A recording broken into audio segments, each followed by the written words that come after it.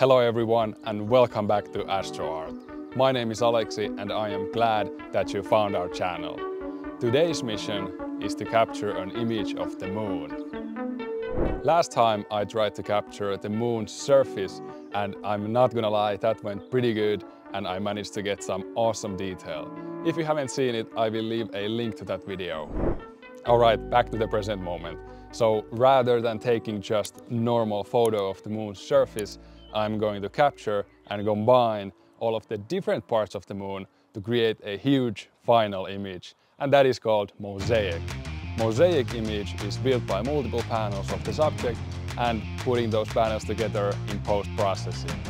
To make it simple, since the entire moon can't fit into my frame, I need to capture all of the different parts of the moon separately and putting those together to create a final image. That is the only way I can fit the entire moon into my frame. And since I am in Finland and we do not get dark skies in the summertime, I need to capture the moon in daylight. This will be interesting.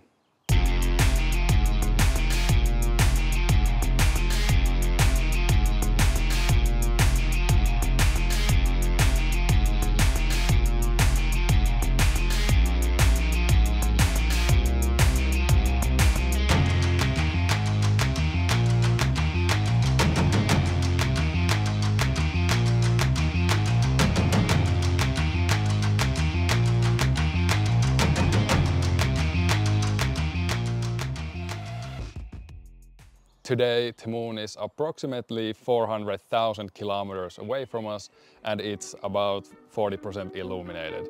So it's in the waxing crescent phase, which is one of my favorite phases. The good news is that the sky should be clear at the time when the moon is nice and high. When the moon is at its highest point, it's also the best time to photograph it, since the seeing is better when objects are higher in the sky.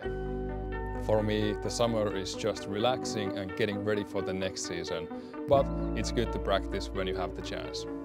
Talking about the upcoming seasons, planets are soon starting to rise in the sky. Some people are already spotted Saturn. So this is a great time to prepare your gear for planets and deep sky. So when the time comes, you and your gear are ready. I'll be using a Schmidt-Cassegrain telescope, the 8-inch Meade LX90.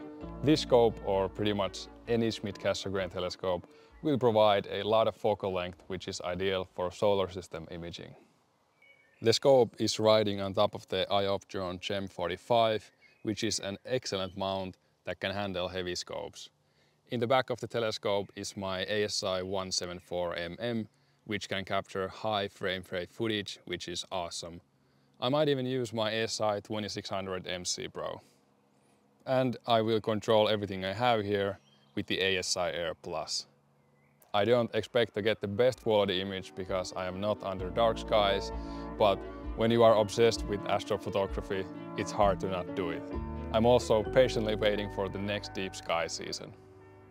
One thing about lunar photography compared to deep sky is that I don't need multiple hours of exposure time to get a clean image. It's nice to not need to stand here for multiple hours for a change.